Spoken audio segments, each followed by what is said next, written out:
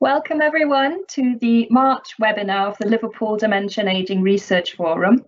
Today we've got two presenters who will be talking about post-diagnostic care for dementia. We've got Jeanette Hogg, who is lead Admiral nurse from the Isle of Man, and we also have Emma Stafford, who is an occupational therapist, and she is the manager of the Dementia Care Navigator service from Liverpool and Kirkby. So we'll really want to try and understand as well, what do Admiral nurses do and what do Dementia Care Navigators do? So first of all, we'll hear from Jeanette, but before that, if you want to follow us on social media as well, as always, you can use the hashtag Liverpool Dementia because we'll be posting throughout as well some updates about the talk and you can engage with us a little bit more. And if you have any questions throughout the talks, please just post them in the Q&A. We'll be picking them up afterwards again.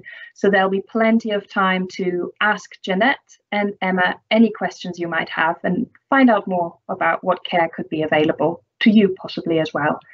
So without further ado, our first presenter, Jeanette, lovely to have you here and over to you. Looking forward to hearing about your service.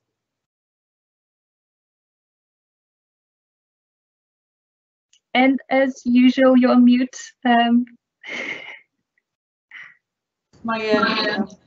Yes, there we go. And you're on mute again. Sorry, Jeanette. That should work now. We're off. Okay, sorry about that, everyone. It was just it seemed it froze on my screen and I couldn't get it to unmute me there. So I'm Jeanette Hogg. So I'm a lead Admiral nurse at Hospice Isle of Man. Thank you all for coming to listen today. So the service on the Isle of Man, which I'm going to talk through a little bit more, it's comprised of myself, who's the lead, and I've got a band 6 Admiral nurse with me as well, Chris. So our service was set up by the Forget Me Not charity, which is the logo in the middle at the top. They were a group of ladies, 5 ladies, who had had personal experience of dementia and decided to set up a small charity to fund an Admiral nurse service on the Isle of Man. So that was back in 2018. And they basically set up the fundraising, got involved with hospice. So hospice is my host organisation. So I sit within the hospice team, but it means that I've got access to hospice support services and things like that. And all my training and development comes from Dementia UK. So that's why I've got the three logos. It's like having 3 bosses. And as long as they all agree, it's great. And when they don't, it causes me a few problems. So that's just to give you a little bit of context, really. So next slide, please, Debbie. Okay, so I'm not sure if people have heard what an Admiral nurse is or what we do. So we're basically like a Macmillan nurse, but for people with dementia and their families. We were named after the family of Joseph Levy, who founded the charity. And Joseph had vascular dementia and loved sailing. So the Admiral nurse term came about from that, really. And they set up the charity, I think it's about 15, 20 years ago now.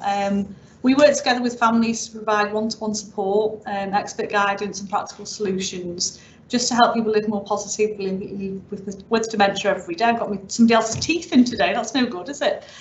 We overall in the UK, we work in places like community, acute trusts, care homes, hospices, GP surgeries and prisons. And over on the Isle of Man, we are community based and we're based at hospice. And there's a link at the bottom there, what does an Admiral nurse do? And what I'll do is I'll post that into the chat function later so that you can have a little look at the animation that comes from Dementia UK. So there's 312 Admiral nurses in the whole of the UK and 20 work in hospice settings, including myself and Chris. So we're quite specialised in what we do. Okay, so next slide, please, Debbie. Thank you. Okay, so just looking at the sort of overall Admiral nurse model. So this is what we call the tiered model, the ABC approach. So we're all registered nurses. We all have either a background in general nursing or a background in mental health nursing. And we specialise in dementia care and working with families and people who are affected by dementia, particularly during complex periods of transition. And we do this through a variety of ways, whether it be through casework or coordination, groups, clinics, and our remit is about promoting physical, social, psychological and spiritual health for family carers and people with dementia. It's about improving well-being and quality of life for people with dementia and their family carers, and sort of enhancing adjustment and coping strategies for people affected by dementia and their families. So the bottom tier of the pyramid, the advice section, this is where the Alzheimer's Society would sit, Crossroads for Carers, Live at Home schemes would sit at the bottom. The middle tier would be support workers, so for example, older persons mental health services, and we sit at the top tier, adult nurses. And then running alongside that, we have the best practice as well. So the bottom tier can be anything from informal conversations with somebody in the corridor or in the street, about, oh, I'm not sure where to go with this, or where do I, how can I support my loved one, or is what's available. So it can be anything sort of informal like that. The middle tier would cover compassionate communities and things like integrated care teams and that supportive best practice. And the top tier, we're hoping to work to being a dementia-friendly island. We've already started doing some work with some of the supermarkets and the banks to make the aisles, say for example in Tesco, we've got a trade allure aisle, which is a time enough aisle, so it's like a slower aisle for people who've got hidden disabilities, for people with dementia, so that they can still maintain their independence, but it's about supporting them in like normal environments like supermarkets and banks. So we're working towards getting a lot more services, banks, the sort of police force, ambulance crews, those types of things, all trained up for dementia friends, so that we can become a dementia friendly island eventually. Okay, so next slide please, Debbie. Okay, so just in case anyone doesn't know where the Isle of Man is, and just to give you again a little bit of context, so on the sort of map, if you kind of drew a line between Cumbria and Belfast, we're that sort of dot in the middle of the sea really. We've only got a population of 85,000 people, so we're like a large town in effect. We're just stuck in the middle of the sea. We're quite rural. The biggest town is 25,000 people. And on the Isle of Man, there's about 1,400 people with a dementia diagnosis. But we do have a higher than average number of elderly people living on the Isle of Man, because a lot of people were encouraged to come and retire over here. And people don't always have family support on the island as well. A lot of family members tend to be in the UK or further afield. So it does make it a little bit more complex in that respect. So it's just to give you a little bit of context about the overall adult nurse service and obviously where the Isle of Man is and some of the statistics. So next slide please, Debbie. Thank you. So when I was setting the service up, I sort of looked at what was the existing service provision that was available on the island. I kind of scoped everything out just to see where the support was and how the service needed to sit and whereabout it needed to sit. And what I found was the person with dementia, once they have the diagnosis, they're quite well supported. So for the first sort of 12 or 18 months post-diagnosis, there's a lot of support from the Alzheimer's Society, from the older person's mental health teams. And then after that sort of 12 or 18 months, people seem to go to like 6 monthly visits, and a lot of that was around the memory clinic assessments. And then there was nothing really sort of for people who had mid-stage dementia to sort of advanced dementia. So looking at the service, and the carer support was quite patchy as well, and the big majority of what I do is supporting carers. So it was about working out where was the best place to start the service. And for me, it was that sort of midpoint really. So myself and Chris pick up people from mid to end stages of dementia. And what I found with the advanced dementia is that, again, it was very patchy, the support that people got at end of life for people living with dementia. It was very, very patchy. I think hospice historically, I think we've maybe had about 25 people through the door who we'd supported at end of life, but that was usually because they had a cancer diagnosis alongside the dementia diagnosis. So again, the support was quite patchy for end of life care. So it made sense to sit the service sort of at that midpoint, and then you've actually got quite a nice continuum. You've got older persons mental health services and the Alzheimer's Society up for the first 18 months, and then we sort of pick them up from that point until end of life. And we also support carers post-bereavement as well. And it sits quite nicely, so we've got a nice whole continuum there. And the bulk of our caseload is actually the carers who require support in managing the behavioural symptoms of the loved one's dementia, and we'll come on to that a little bit more later on. Okay, so next slide please, Debbie. So how the service works on the island. We work closely with all the sectors, and it's an open referral process. So what this means is that anybody can refer in. It doesn't necessarily have to be a health professional. So within hospice, we've accepted referrals from other departments.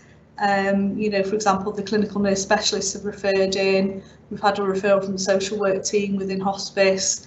And because we are based in hospice, we can access the hospice services, which again I'll come on to a little bit later on.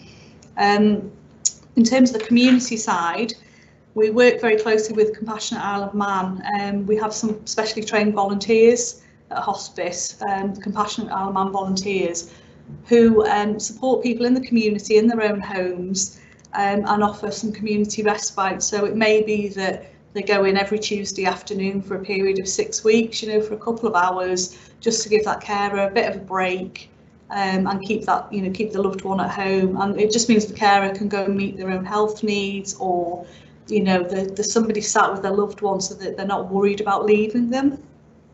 So community referrals can come through from district nurses, long-term conditions coordinators, GPs. We have referrals from Manx Care, so that's our you know, acute trust, or the care, health and care services on the island. And we've had referrals through from older persons mental health, the hospital, social workers, the integrated care teams. Carers can self-refer to us as well, which I think is a little bit unusual because usually it has to be a health professional. And we do take referrals from the third sector, so the Alzheimer's Society or Crossroads for Carers, places like that. We'll take referrals from those as well. Okay, so next slide please. Thank you. So the service delivery is kind of split into 5 key areas. So my figures are the first figures, and then Chris's figures are the figures in brackets, and I'll talk through each area in a little bit more detail. So we have our active caseload, which is our one-to-one support. We have group interventions. We have consultancy and training within hospice, and consultancy and training external to hospice, and then service development. And I'll just talk through each element as I go through the slides. Next slide, please, Debbie. I'll just have a So I developed a hub and spoke model for the service, and again I'll go through these pieces in a lot more detail on the following slides. But the Your Time Your Place is kind of the hub aspect, and this is a dementia wellbeing group for carers and people with dementia. It's 8 weekly sessions, and we started that in March this year, and I'll go into a bit more detail with that a bit further on. The one-to-one support with carers commenced in July last year. The clinics have finally started running again, and we'd link the clinics in with the dementia cafes, the decafs. So they're every month, once a month, in different locations on the island. And myself or Chris all attend. We'll sort of meet with some of the carers. We can do some one-to-one support with the carers at that time, and it's just a good way of reaching more people. So because of the ruralness of the Isle of Man, I mean, the furthest point away is probably, 45-minute drive. It's not a huge drive away, but, if you've got somebody who's up the north of the island, 45 minutes there, 45 minutes back, by the time you've done your visit as well, that's half your day gone. Whereas if I go to the decaf clinic, I can maybe speak to 2 or 3 people in the same amount of time. So it's just a better use of our resources, but means we can reach more people. The informal network is going to start after the group interventions, and I'll come to that a bit later on. And the Moving Forward programme will be starting later this year to support carers for post-bereavement. So on our caseload, we do have the people with dementia and the carers. We do advanced care plans for both of them because it's really important that the carer has something in place in case they die first. And obviously, it's really important to get the care plans in place for the person with dementia while we've still got that capacity and that window to do so. We do support people obviously once they come to end of life as well, and we support the carers post bereavement as well. Okay, so next slide please. So just to give you an idea of current caseload to date, so the service opened up on the 1st of June last year, and we started taking the referrals from the 12th of July. So these figures are up to the end of February. So I have a smaller caseload than Chris because I have a lot of the grown-up stuff to do, as I call it, which is where, you know, all the service development and developing the training programs and things like that. So at the moment, we've got 45 families that are currently active. And we do it as, we count it as a family unit. So the family unit might have one person with dementia and one carer. It might be one person with dementia and two carers, you know, like two daughters or two sons. We've also got a couple of families who have got one carer, but they're supporting two people. So they could be supporting their husband and their mother-in-law, who've both got different types of dementia. So we kind of count it as a family unit. So we have 45 currently active. And we've supported and discharged 19 families over the last 7 months. So 62 families supported in total over the last 6 or 7 months. And what we tend to do is we'll go out, we'll do an initial assessment with people. It tends to be what we call the great outpouring, because usually it's the first time that somebody has asked that carer, and how are you? And what we tend to find is people have tears and all sorts, because nobody's actually ever spent the time and asked them how they're getting on. It tends to be focused very much around the people with dementia and, you know, and managing their medication, for example, and putting some, you know, equipment in place for the person with dementia, but nobody ever seems to ask the carers how they are. So we usually have that sort of great outpouring for the first visit, and then we usually say about 6 sessions on average, and that's determined by the carer's needs really. So the sessions could be weekly, they could be 2 weekly, they could be monthly. It depends on what the needs are. And we say to people at the beginning, you know, we'll give you the sort of 6 sessions. If you need more sessions, that's absolutely fine. Some people only need 3 or 4. Some people were up to about 8 or 9 sessions. It just depends on their needs at the time. And then once things are more stable, we tend to discharge them. So we kind of think of the if you think of the person with dementia and the carer as a tower, it's very hard to do this visually, but like a tower, and sometimes the tower starts to tip over a little bit. So myself and Chris will come along and we'll prop the tower back up and we'll put some scaffolding around it. And once things are stable again, we'll discharge them from the system, but they can always re-refer back in. If things change and the tower starts to fall over again, we can always put them back onto the system and put them back onto the caseload. So that's why we have the active families and then the inactive families. And just to give you an idea of where some of the referrals have come from, so we've had referrals from long-term condition coordinators, GPs, older persons mental health service, carers themselves, clinical nurse team, speech and language therapy, dietitian, adult health visitor, and the WWP is the Western Wellbeing Partnership. It's one of our integrated care hubs on the Isle of Man, which we've got 3 now, and they're just looking to develop the 4th one. So again, that's bringing all sort of key partners together in one place using one referral form, and, you know, making sure that everyone's working together around the person rather than several people being involved and having several forms to fill in. So we're starting to get referrals in from them as well. So next slide, please. So to date, from July to February, we've undertaken 149 visits between the 2 of us and 324 contact hours. And just to give you an idea of some of the topics that we're helping carers, you know, supporting carers with. So as you can see, agitation's quite a big one there. Hallucinations, depression. The 7 stages of dementia. Quite often people like to know where their loved one is up to, what kind of things to expect in the future, you know, and it's almost like we have a checklist that we go through and we kind of say to people, well, you know, this is where they are now, they might be stage 6. If you start to see some of these areas, you know, appearing, this might be that they're moving into stage 7. You know, so that just gives you an idea of some of the things that we're helping carers to deal with. And I think the biggest thing that we can give carers is time.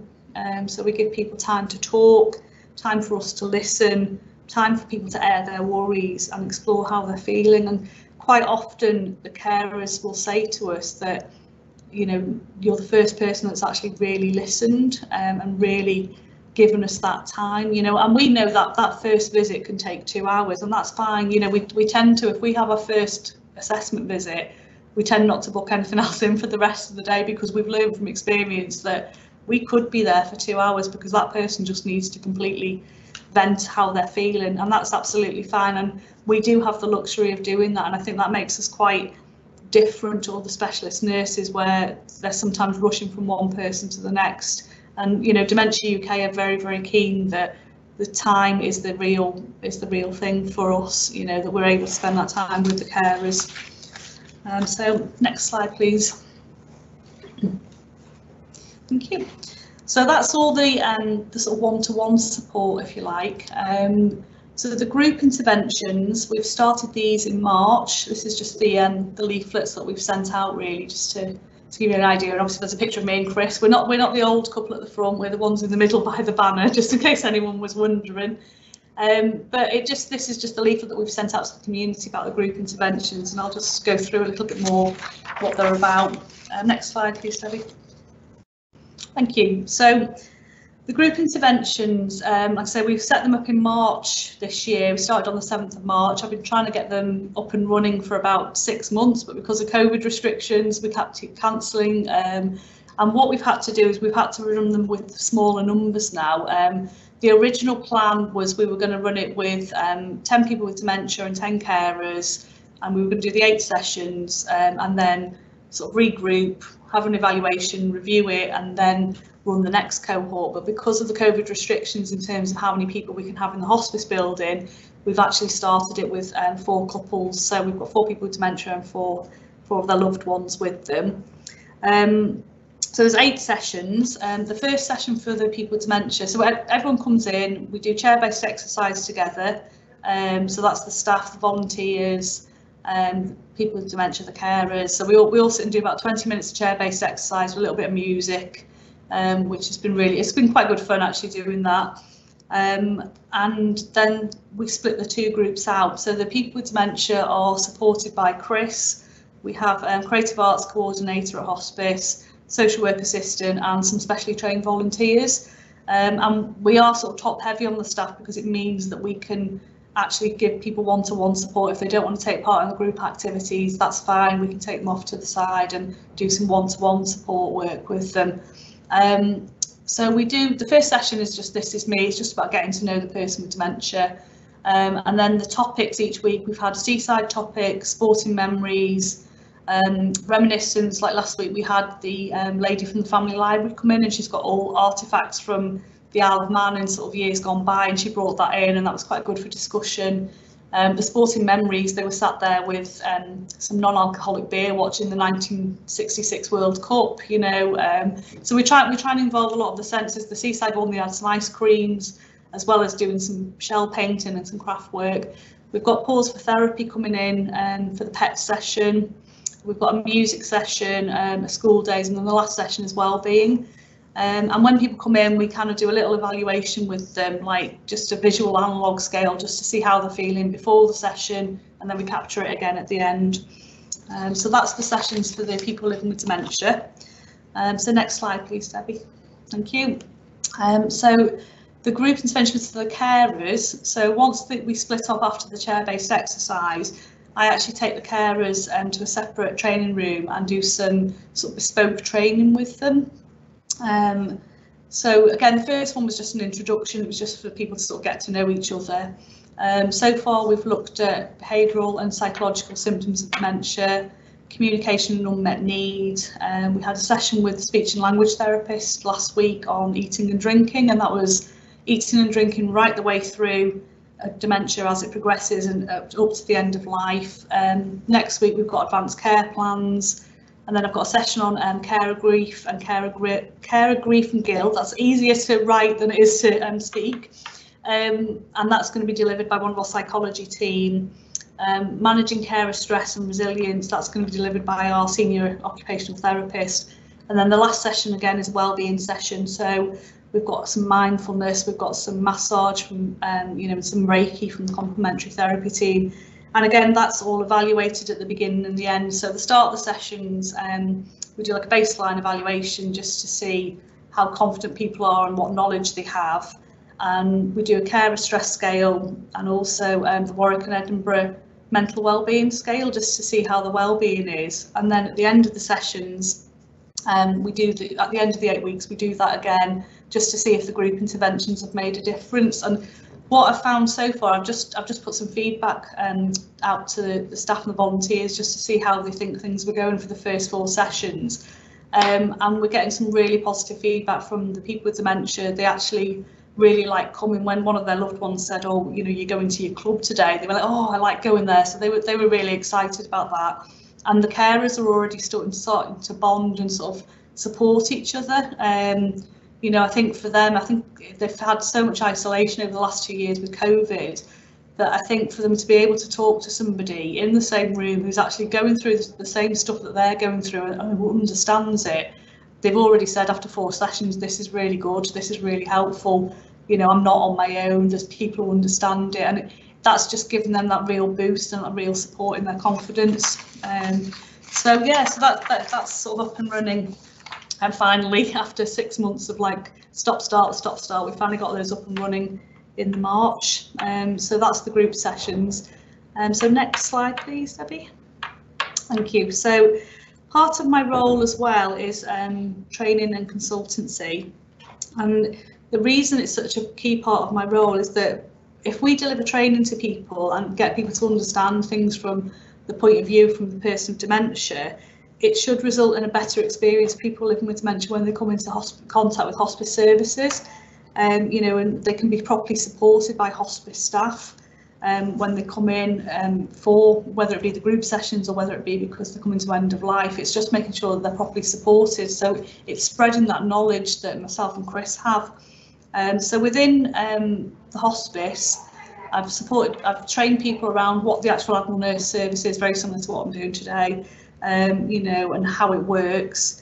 We've looked at Module 1, person-centred care, which is an overview of types of dementia, risk factors, and this is delivered to staff and volunteers, and it's ongoing, you know, as we get new people coming in.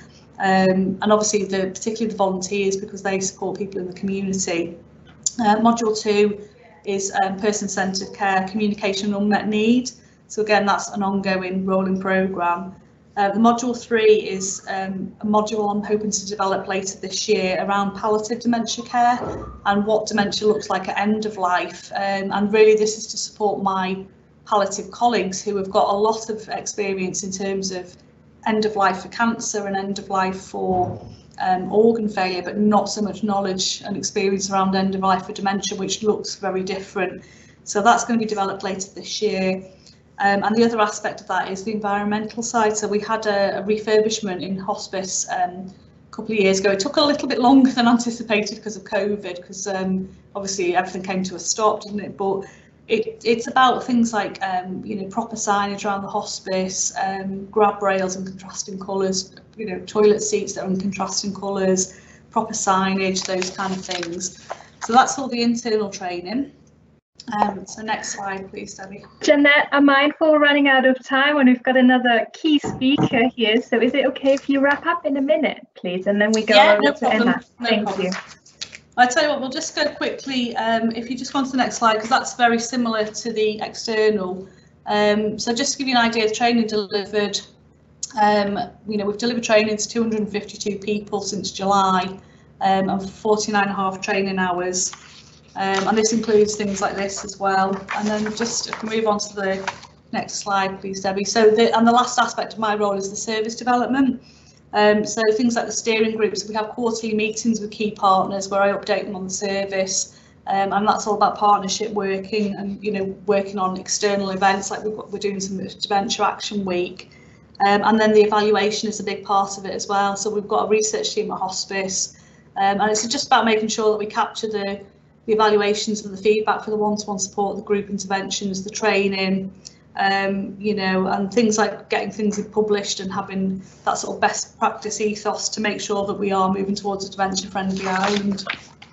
And I think that's pretty much it. If you want to just go to the next slide, the service development, this is just, we are supported by Dementia UK.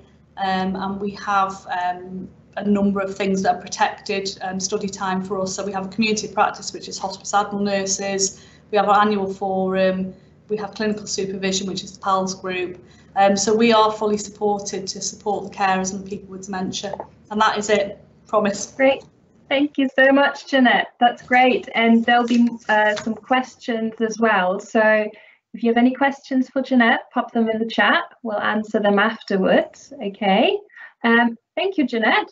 Back to you afterwards, but now over to Emma, who is leading the Dementia Care Navigator service in Liverpool and Kirkby. Over to you, Emma. Hi, thank you. Yeah, so I'm Emma Stafford. By background, I'm an occupational therapist, and I'm currently a deputy manager in the CMHT, but part of my role is to also manage the Care Navigator service. So I'm just going to tell you a little bit about the Dementia Care Navigator service that covers Liverpool and Kirkby. So if I could have the first slide. Thank you. Okay, so I'm going to give you an outline of what the service is, how it came about, our aims and objectives, and I suppose what our plans are really going forward. Okay, so can I have the next slide? Thank you. So why Dementia Care Navigators? So as you're probably all aware, a number of years ago, there was a really important document, the National Dementia Strategy.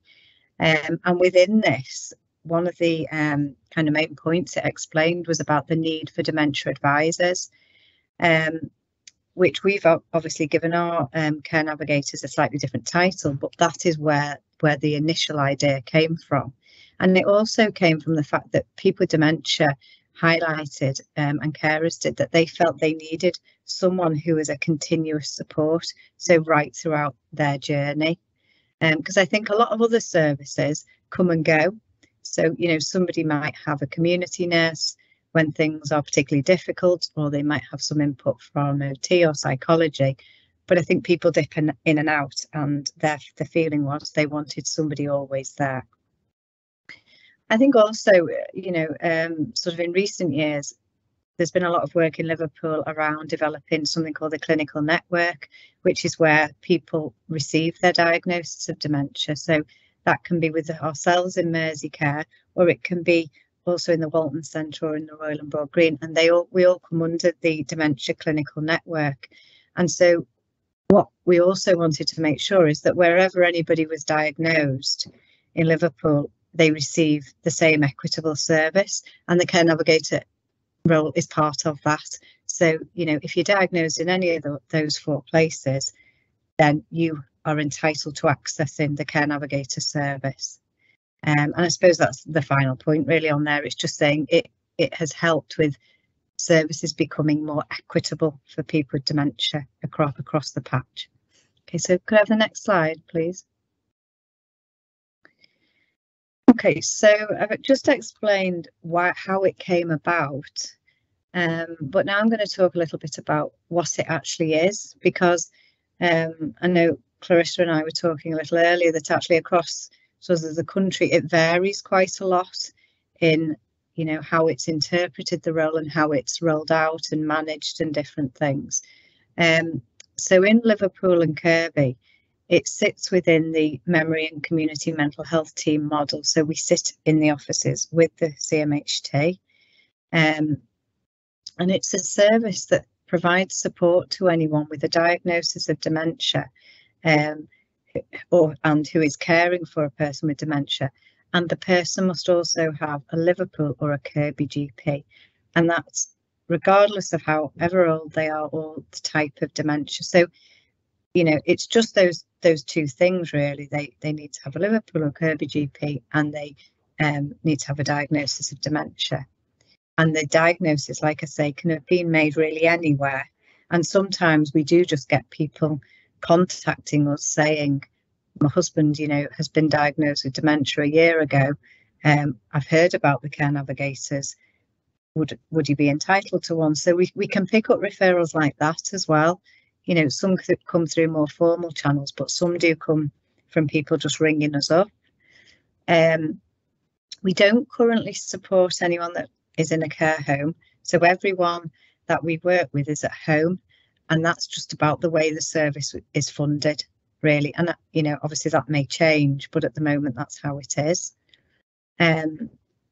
Our hours of operation are 9 to 5, Monday to Friday, and at the moment we've got 11 care navigators. So we started off with, I think it was 2 or 3, probably about 8 years ago, and then in the last few years we've steadily grown, because only recently we've received funding for Kirby as well. So we've got quite a few really now available to us, and the referrals come via myself, and I then allocate them out to the 11 care navigators, and they make contact with them. Could I have the next slide, please? Okay, so how can we help? So we have a couple of targets that we have to meet, and that's to do with the way we're commissioned. So we have to make contact with the person with dementia or the carer within 14 days of receiving the referral. And so we ensure it's quite a timely response, because we feel that's really important, because, you know, obviously when people have been quite newly diagnosed with dementia, the person and the carer, they often need somebody to speak to, you know, quite, even if it's initially just a short conversation and then followed up a bit later, you know, with a bit more detail and more information. And then as a minimum, we contact everyone within 6 months, and that's usually initially by phone, but it can be face to face if needed, and we can quite easily visit or contact people more frequently if needed, and we just base that on the conversation we're having with the person or the carer, and we can step that up or down. We're there for emotional support for the person with dementia and the carer. We also offer practical advice, and a big part of the role is about signposting onto other services. So, you know, if it's not something we can particularly solve or help, we'll try and find out who we can put you in contact with. We do a lot of joint working with other services.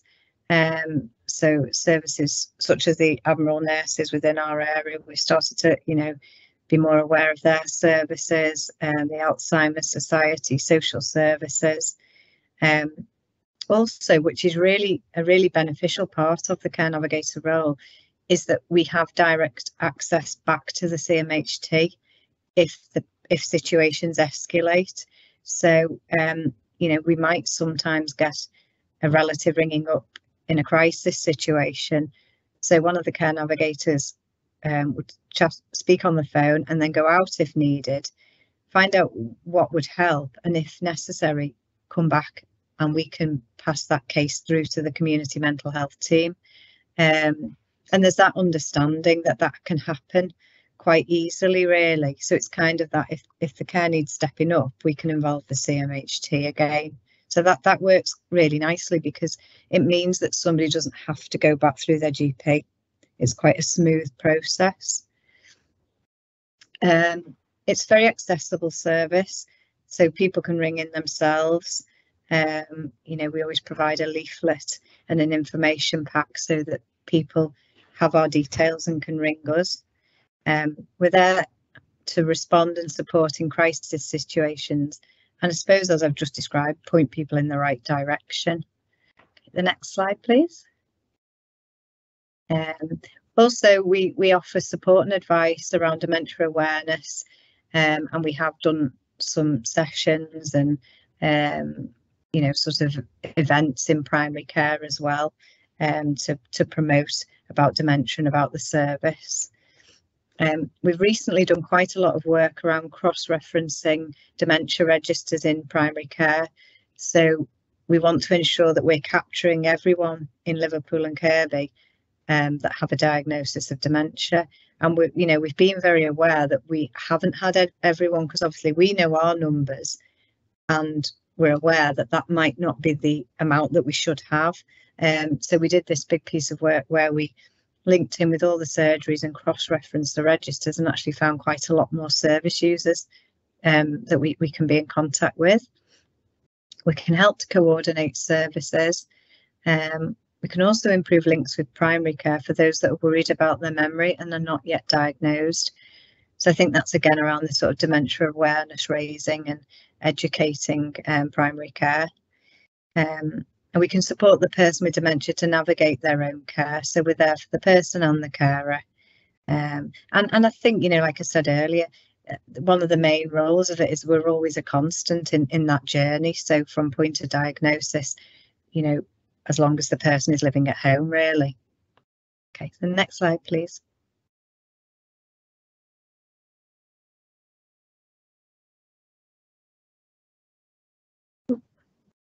Coming up a bit differently, that one. So right, benefits, okay. So like I said, constant in a person's journey. Direct access to the CMHT has proved really beneficial. And it enables the person never to be discharged from the service, because I think before we had the care navigators, because I was here working in the CMHT before that, and I think that was a real issue, that, you know, once someone with dementia was discharged from service, they then had to go back to the GP, present the whole case again to get referred again, and it just makes it very long-winded and challenging really for people. I also think a benefit we've seen is to help avoid crisis situations. So, you know, sometimes what can feel like a crisis to maybe the carer or the person, if they just give us a ring, which frequently happens, and we can talk that through and point somebody in the right direction, it doesn't really always need to actually reach a crisis, or if it does, we can escalate it very quickly to CMHT. Another real advantage is because I manage one of the CMHTs on the care navigators, and I can really see that it allows a lot of throughput for CMHT. So obviously we couldn't keep all our service users open in the community mental health team, so this allows no one to be lost or discharged, but people can sit with the care navigators and then access the CMHT if and when needed. And it's also just a group of staff that are there if somebody isn't sure who to contact. So sometimes we do get queries that possibly don't fit exactly with our service, but we can easily redirect them to the correct place. Okay, next one, please. Okay, and I suppose I thought it was worth highlighting the challenges. So, you know, I would say one of the challenges is the fact that it's a large caseload. You know, so at the moment it sort of hovers around 1,900, 2,000. And so we're dealing with quite large numbers that we need to make sure we, you know, contact everyone. And then in line with that, it's meant that we've got to have really quite comprehensive IT systems to ensure that we're contacting everyone every 6 months and within the 14-day initial period. So that, although that is all set up now and fine, I would say that that was a bit of a challenge early on. Because when I first came into post to manage the care navigators, we were working off great big lists, printed lists, and it was very difficult to keep on top of it. So then we worked with our IT department and we managed to set up a system which flags up every 6 months who needs contacting. So that now works quite well. I suppose as well, another challenge has been around the funding of posts, because although we have now got 11, that's taken many years really to get to that. You know, we've kept thinking we were getting more care navigators, then it didn't come off and things. So that's been probably a little bit of a challenge. And also, you know, as when any service starts new, I mean, I'm thinking back to years ago, sometimes the acceptance of a new service within kind of the wider sort of teams and area can be a challenge to begin with. But I think, you know, through promoting the service and working closely with people, we've overcome that. And I think there's one more slide. Okay, and then just really our priorities going forward. So what we're looking to build on. So we've already started and have been doing for a while, linking in with GPs, but it's just really about building and securing those relationships and you know, having regular contact with them. Also, we're involved across Liverpool. They have integrated care team meetings in primary care, which is groups of surgeries that are grouped together to form integrated care teams. And we're now in all of those. So it's just to continue with that. So we offer advice around dementia, and we'll pick up referrals through those meetings. We've also recently started to ensure that we visit all patients living alone face to face. It's not on the phone. So that's kind of a new development. Continue to cross-reference our dementia registers and respond in a timely way.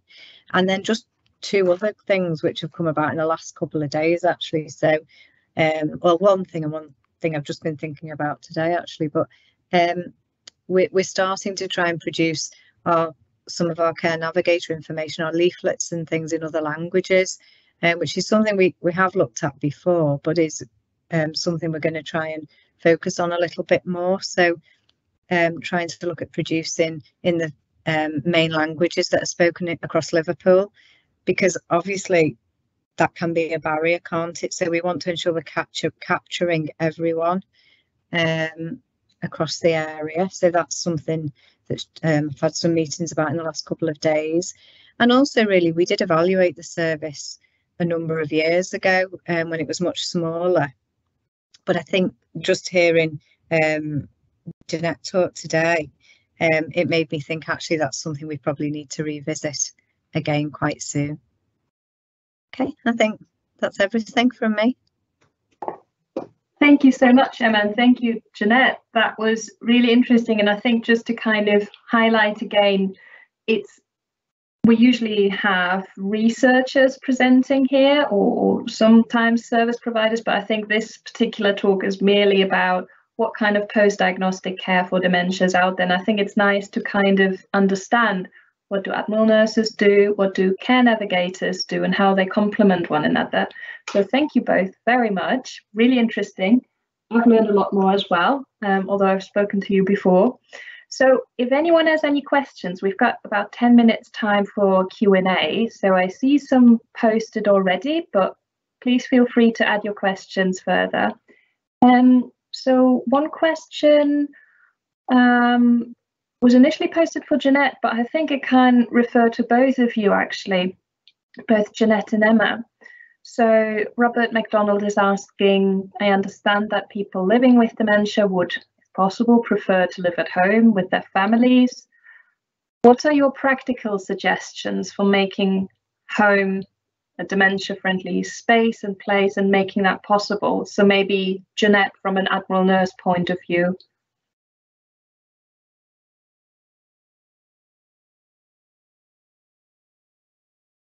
Still unmuting.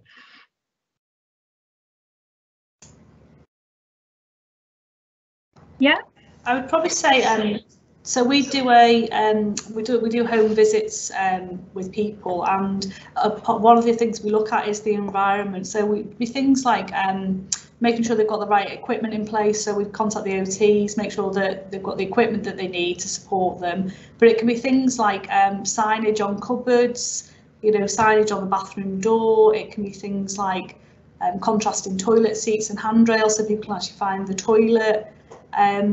You know, and there are, I would usually sort of direct them as well, the SCIE website, the Social Care Institute of Excellence. I've got a whole section on environment, and there's some really good videos and practical tips on there as well. So I'd usually email people that link as well so they can have a look at it and see what would work in their home, and then meet back with them and talk through some of the things that they've seen on the videos as well.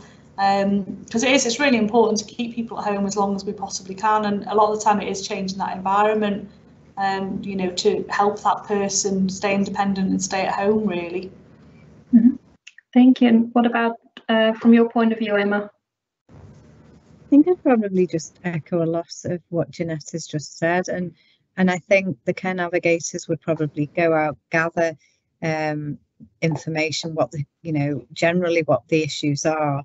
And then, as Jeanette said, would probably signpost onto an OT to do a more in-depth assessment around practical things in the home.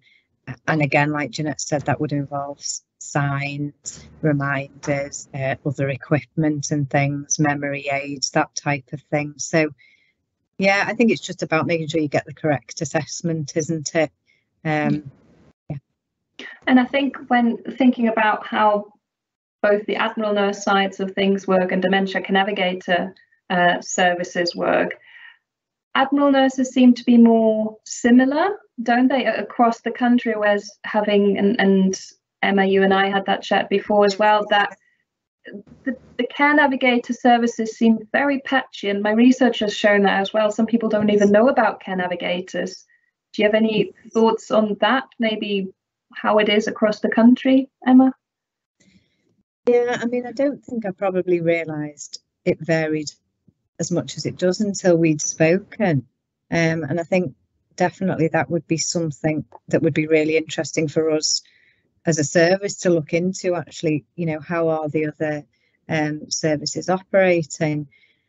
I suppose I think in the dementia strategy, it probably doesn't give detailed, clear kind of guidance on actually how those services had to look. So I suppose it's fitting it into what else is already in your area.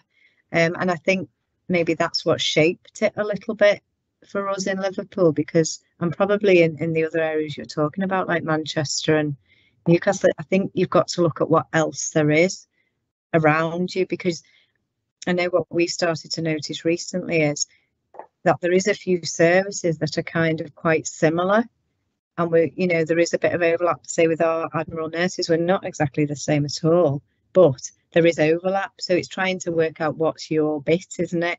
So that we're not all trying to do the same thing. And maybe just from me as a listener as well, to kind of summarize the key differences and correct me if I'm wrong, but really Dementia Care Navigators are non-medically qualified professionals who are there to really signpost to important services, who are there to provide emotional support for the person with the condition and the person caring for someone, but also that practical advice with forms and documents, isn't it? Yeah. And then we have the Admiral nurses side, who are medically qualified nurses who can support, for example, as you were saying, with agitation and aggression and behavioural issues, and you're providing support, one-on-one support and group support, isn't it? So more in-depth support that you provide, Jeanette? Is it unmuted? It keeps sticking. Sorry, every time we can hear you. We tend to deal with the more sort of complex cases as well. So the Dementia Care Navigator sounds very similar to the dementia support workers that the Alzheimer's Society have. It sounds like a very similar role in terms of caseload management, and then we tend to pick up the more complex cases, where there might be multiple issues going on rather than just one sort of particular issue. And I think the beauty for us, just touching on what you're saying about how patchy it can be for the Dementia Care Navigators, is that we're all trained the same way. We're all trained by Dementia UK. So you could potentially, we have a helpline for people that they can ring, the 0800 number, which is on my last slide. But if you spoke to anybody on the helpline, you would get the same advice as if you spoke to me in person.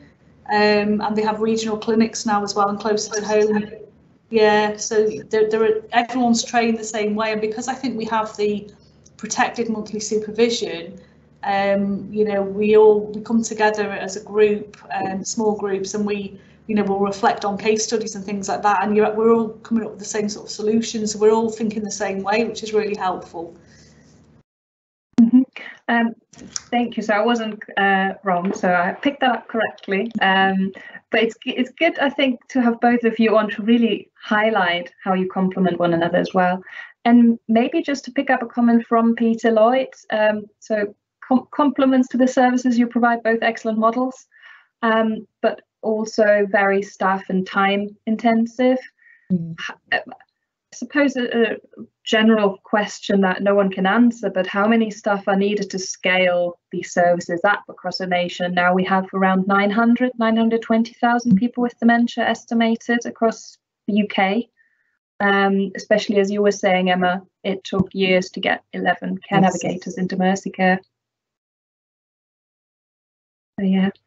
So it seems that's all the questions we have. There's a few more queries about contacts and sending links and email addresses to both of you, Jeanette and Emma, so we'll forward them afterwards. But I think, thank you both for your talks. That's been really great, and we'll publish the talk afterwards on our YouTube channel as well. And just to give a little bit of a shout out for the next webinar, which will take place, oh, can you go back, Debbie, please? Thank you. The next webinar will take place during Dementia Action Week on the 18th of May from 1 till 2, and we'll have a final year DCLIN trainee, Franceschi, from the University of Liverpool, and she's done a research project as part of her doctorate in clinical psychology, looking at sexuality and relationships in care homes and what might be the staff experiences and training needs. So we'll hear from Fran, and I've also posted the link in the Q&A, and hoping to see you then. Thank you everyone for joining. Bye now.